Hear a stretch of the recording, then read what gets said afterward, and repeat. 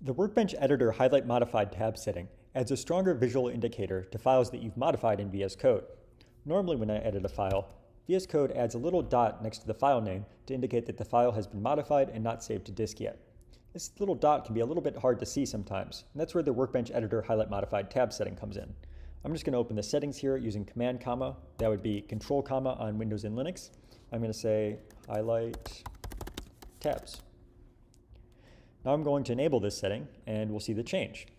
So when I enable this setting, notice that this little blue bar appeared atop this one tab that's been modified.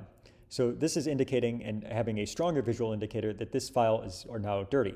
If I switch back to it, you'll notice that the highlight actually becomes stronger because that it's currently the active file and it has also been modified. If I then save the file so that it's no longer modified, that little bar goes away. But as soon as I modify it again, it shows up. So this can make it a little bit easier to identify that this file has been changed.